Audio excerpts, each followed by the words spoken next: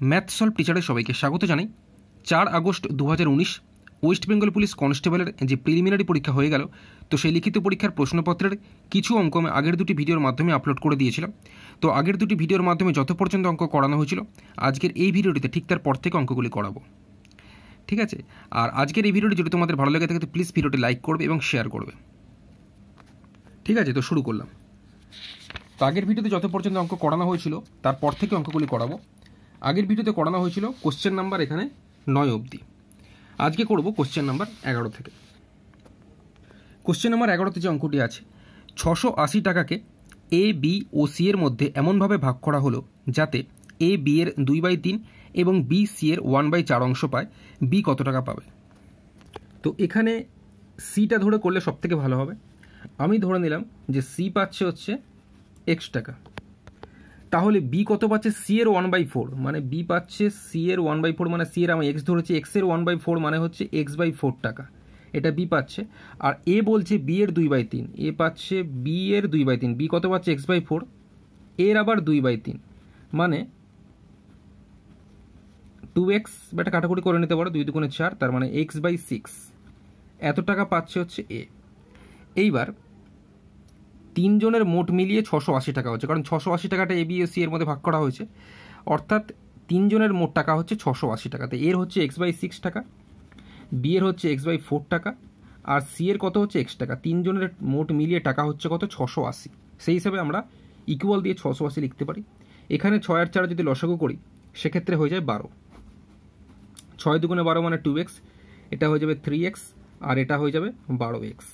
সমান সমান এখানে যেমন 680 থাকছে থাকবে 12x, 3x, 2x যোগ করলে উপরে হয়ে যায় 17x, আর নিচে থাকছে 12 সমান সমান 680। কাটাকুটি করলে এখানে 17 4 হয়ে যায় 68 শূন্য, তার মানে x সমান সমান 12 সঙ্গে 40 যদি আমরা গুণ করি তাহলে হয়ে যায় কত? 480। এইবার আমাদের কি বার করতে দিয়েছে যে বি কত টাকা পাবে। তার মানে বি আমরা কি ধরেছিলাম? x/4 টাকা পাচ্ছে, তো x তো আমরা কত পেয়ে গেছি? 400। তো x এর জায়গায় আমরা 480 বসিয়ে দিলাম, বাই 4 যেরকম আছে লিখলাম। কাটাকুটি করলে এখানে 120 হচ্ছে, তার মানে বি পাচ্ছে কত টাকা? 120 টাকা, যেটা রয়েছে অপশন সিতে, এটাই হয়ে যাবে সঠিক অ্যান্সার। 120 টাকা পাচ্ছে বি। আচ্ছা, এরপর যে অঙ্কটি আছে কোশ্চেন নাম্বার 28 রয়েছে। ঠিক আছে, এক্স ও ওয়াই এর বর্তমান বয়সের অনুপাত বলেছে 3:4। 5 বছর পূর্বে তাদের বয়সের অনুপাত ছিল 5:7। ওয়াই এর বর্তমান বয়স কত সেটা বার করতে দিয়েছে। তো অনুপাত থেকে সরাসরি ঠিক বোঝা যায় না যে ঠিক বর্তমান বয়স কত, সেই হিসাবে আমরা ধরে নিলাম যে এক্স এর বর্তমান বয়স ধরে নিলাম হচ্ছে 3a বছর, আর ওয়াই এর বর্তমান বয়স ধরে নিলাম 4a বছর। ঠিক আছে, আচ্ছা এইবার বলেছে 5 বছর পূর্বে তাদের বয়সের অনুপাত ছিল 5:7, অর্থাৎ এখন এক্স এর বর্তমান বয়স কত? 3a বছর। 5 বছর আগে যেহেতু বলেছে তাই আমরা -5 করব। 5 বছর আগে এক্স এর বর্তমান বয়স এটাই দাঁড়াবে, আর ওয়াই এর বর্তমান বয়স দাঁড়াবে 5 বছর আগে 4a - 5। ঠিক আছে, অনুপাত মানে এটা বাই এটা, এটা এক্স এর, এটা হচ্ছে ওয়াই এর 5 বছর আগের। যেটা কোশ্চেনে সরাসরি বলেছে 5:7 মানে হচ্ছে 5/7। ব্যাস, এটাই যদি আমরা ক্রস গুণ করি তাহলে কিন্তু এর মানটা পেয়ে যাব। ক্রস গুণ করলে 7-এর সঙ্গে যদি প্রথমে গুণ করি 7 3 21, মাইনাস হচ্ছে 7 5 35, এদিকে যদি ক্রস গুণ করি 5 4 20, মাইনাস হচ্ছে 5 5 25। এবার 21 থেকে 20 মাইনাস করলে এ হয়, আর এখানে 25-এর সঙ্গে -25 আছে এবং প্লাস 35, 35 থেকে 25 মাইনাস করলে হয়ে যাবে 10। এ পেয়ে গেলাম আমরা কত? 10। এখন আমাকে জানতে চাইছে ওয়াই এর বর্তমান বয়স কত। ওয়াই এর বর্তমান বয়স আমরা কি ধরেছিলাম? 4a বছর ধরেছিলাম, তো 4 ইন্টু এর মান আমরা কত পেয়ে গেছি এখন? 10, মানে 4 10-এ গুণ করলে 40 বছর হয়ে যাবে ওয়াই এর বর্তমান বয়স। ঠিক আছে, যেটা রয়েছে অপশন ডিতে, এটাই হয়ে যাবে সঠিক অ্যান্সার, অপশন ডি। তারপরের কোশ্চেনটা হচ্ছে কোশ্চেন নাম্বার 29-এ রয়েছে। ঠিক আছে, বড় থেকে ছোট সাজাতে বলেছে।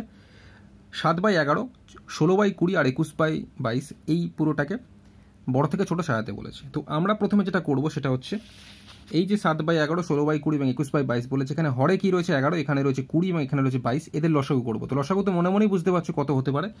লসাগু মনে মনেই বুঝতে পারছো তোমরা 220 হতে পারে, ঠিক কি না? এইবার এই 220 দিয়ে 7/11-কে গুণ করবো, 220 দিয়ে একে গুণ করবো এবং 220 দিয়ে 21/22-কে গুণ করবো।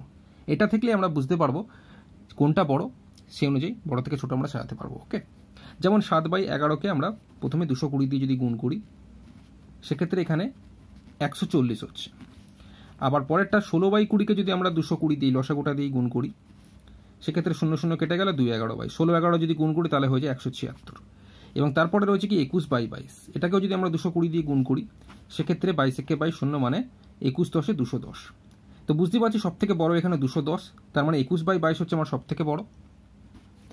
210-এর পর হচ্ছে 176, তার মানে হচ্ছে 16/20 তারপরে, এবং 176-এর পর 140, তার মানে 7/11, তার ঠিক তারপর, অর্থাৎ বড় থেকে ছোট সাজালে এইভাবে হবে।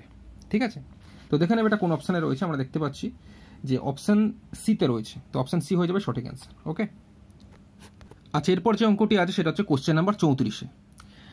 যদি √2n সমান সমান 64 হয়, তবে n সমান সমান কত সেটা কিন্তু এখানে বার করতে দিয়েছে। ঠিক আছে, তো কোশ্চেনটি লিখে নিলাম আমি। এখানে তোমরা নিশ্চয়ই জানো যে রুট তুলতে গেলে পাওয়ারে হাফ চলে আসে। এই যে রুটটা দেখতে পাচ্ছ, রুটটা ওঠাতে গেলে এখানে পাওয়ারে হাফ আসে। সমান সমান এখানে কে 64, এই 64টাকে তোমরা রাফে এরকম করে নেবে।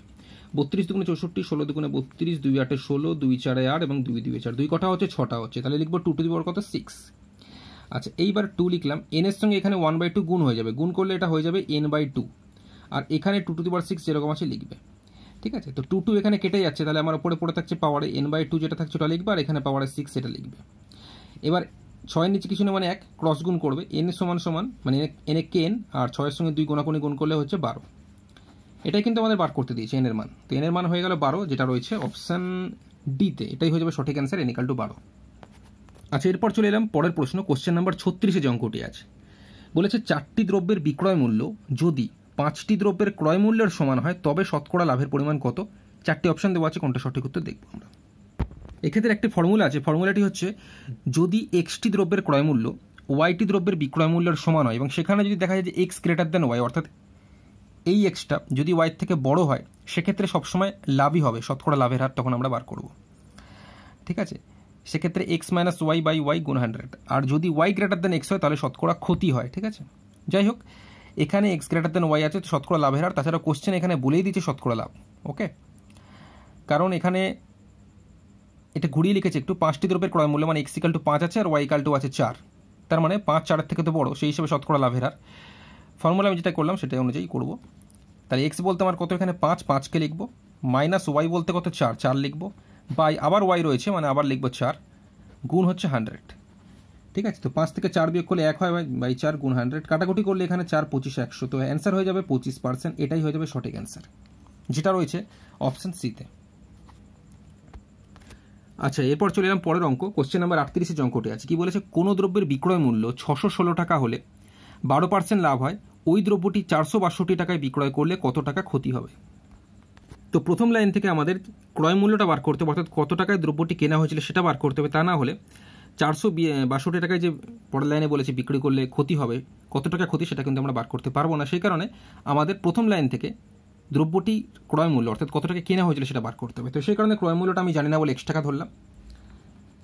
এবার সেটা 12% লাভে বিক্রি করা হচ্ছে। 12% লাভে বিক্রি মানে আমরা প্রথমে ক্রয় মূল্য x লিখবো, গুণ 12% লাভ মানে হচ্ছে 112/100।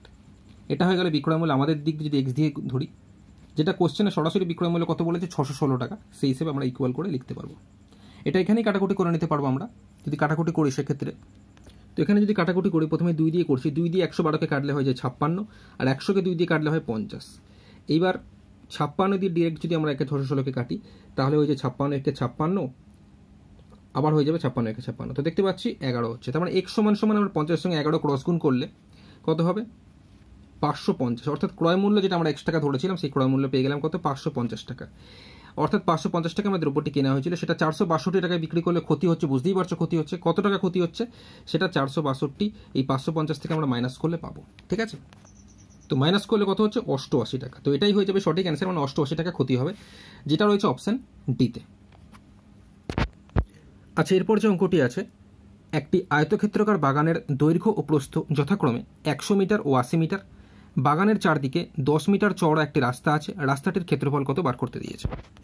অর্থাৎ আয়তক্ষেত্রাকার বাগানের দৈর্ঘ্য বলে দিয়েছে কত 100 মিটার, প্রস্থ বলে দিয়েছে কত 80 মিটার। বাগানের চারদিকে, অর্থাৎ চারদিকে বলতে এইদিকেও এবং এর প্রত্যেক দিকে চারদিকেই 10 মিটার চওড়া একটা রাস্তা আছে, অর্থাৎ এদিকেও 10, এদিকেও 10, এদিকেও 10 এবং এদিকে 10, প্রত্যেক দিকে 10 মিটার চওড়া রাস্তা রয়েছে। রাস্তাটির ক্ষেত্রফল কত, অর্থাৎ এইটা বাইরের দিকে যেটা যে 10 মিটার, এগুলি কিন্তু রাস্তা। এখন রাস্তার ক্ষেত্রফল যদি বার করতে হয়, তাহলে সেক্ষেত্রে এই পুরোটার রাস্তা সহ আয়তকার বাগানের ক্ষেত্রফল কিন্তু বার করতে হবে, এবং সেটার থেকে ভিতরের যে শুধুমাত্র বাগানের ক্ষেত্রফলটা যদি আমরা বার করে এই পুরোটার থেকে এই বাগানের ক্ষেত্রফলটা যদি বিয়োগ করে দিই, তাহলেই কিন্তু রাস্তার ক্ষেত্রফলটা বেরিয়ে আসবে। ক্লিয়ার? আশা করি সকলে বুঝতে পেরেছো। প্রথমে কি করব, রাস্তা সহ এই পুরোটার ক্ষেত্রফল বার করব। সেখান থেকে ভিতরের যে বাগানটা আমরা দেখতে পাচ্ছি, বাগানটা বাদ দিলেই তো রাস্তার ক্ষেত্রফলটা বেরিয়ে আসবে। তো আমাদের টার্গেট থাকবে এখন এই মুহূর্তে রাস্তা সহ এই পুরোটার বাগানের ক্ষেত্রফলটা আমরা বার করব। সেক্ষেত্রে আমাদের এই বাহুটার দৈর্ঘ্য জানা খুব জরুরি। দৈর্ঘ্যটা কত হবে, এখানে ভিতরে আমরা দেখতে পাচ্ছি এখানে কত আছে 100, মানে এতটুকু তো আমরা দেখতে পাচ্ছি 100 হচ্ছে। এদিকে 10 মিটার চওড়া, এদিকে 10 মিটার চওড়া, তাহলে এদিকে 10 এদিকে 10, দুদিকে কত বাড়লো, 10 10 করে 20 বাড়লো। তার মানে পুরোটা নিয়ে তাহলে কত হচ্ছে, 120 হচ্ছে। পুরোটা নিয়ে হচ্ছে 120 মিটার।